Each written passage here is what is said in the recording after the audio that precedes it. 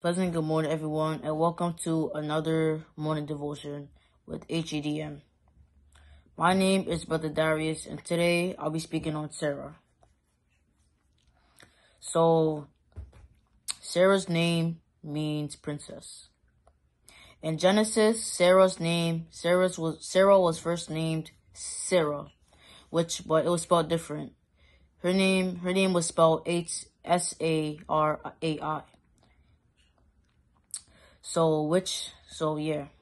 So her name that she was originally given was her name in Hebrew means my lady or my princess.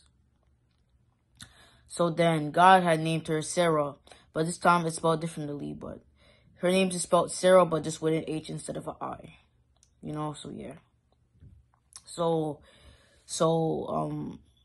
Sarah. A similar Hebrew name, which is the same thing as Sarah, spelled differently with an I. So it's still the same thing, still meaning lady, princess, or noblewoman. So yeah, Sarah is the wife of Abraham. So Sarah's most remarkable qualities is that she had hospitality, contentment, and discernment.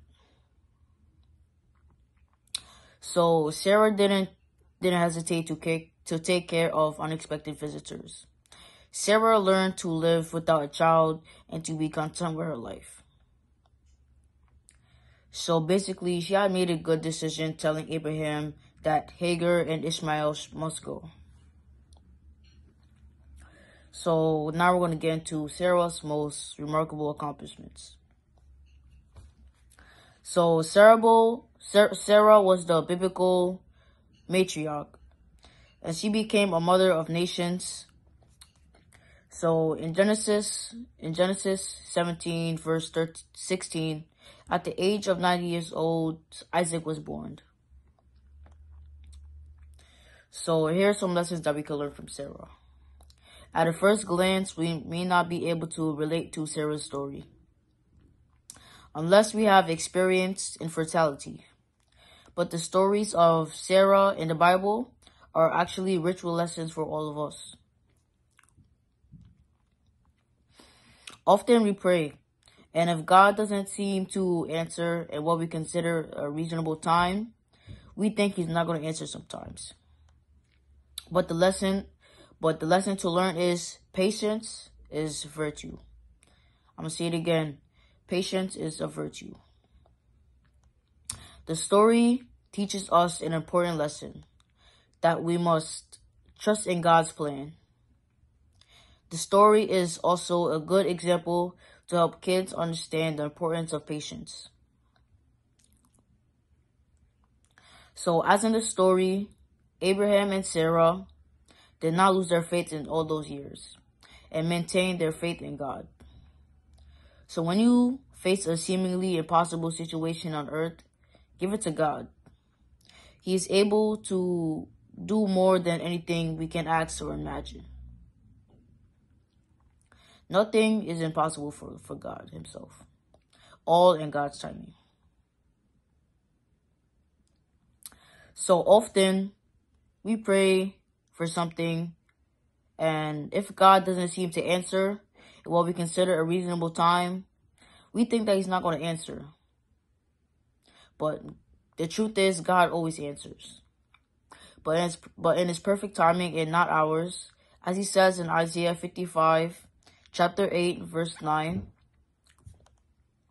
"For my thoughts are not your thoughts, neither are your ways or my ways, declares the Lord.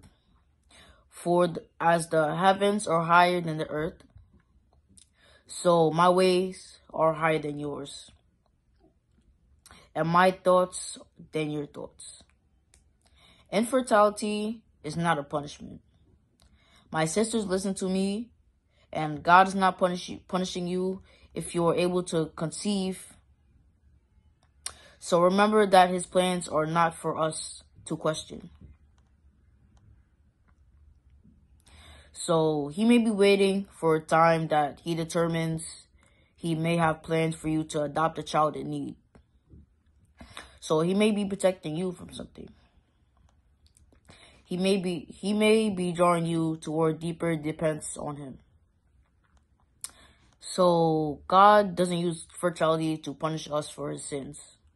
We are all sinners and we deserve way worse that we are or have experienced. Just give it to God and everything will unfold his way. It is supposed to be according to his will. And these are the few words I'll leave with you. And let me say a short and quick prayer so we can get out of here and go to sleep again. So I want to thank you, Lord, for waking me up this morning. Lord, I want to thank you for the roof over my head, Lord. I want to thank you for the clothes on my back, Lord. Lord, I ask that you continue to bless me and the viewers, Lord. Lord, I ask that you bless the viewers. Let them get a good understanding to Sarah, which my morning devotion topic is, Lord. You keep helping out the homeless people, get them off the streets, Lord. I ask that you help anyone with their ongoing problems, Lord. In Jesus' name I pray, amen. So I'm finished with my devotion. Now I have a quick request. Can you please like and subscribe, and click the bell, the little bell, so you can be notified anytime we get a devotion or video that's ongoing in church. So I love you all. God loves you all. Jesus loves you all. I know everyone loves themselves. So later, everyone. See you in the next devotion.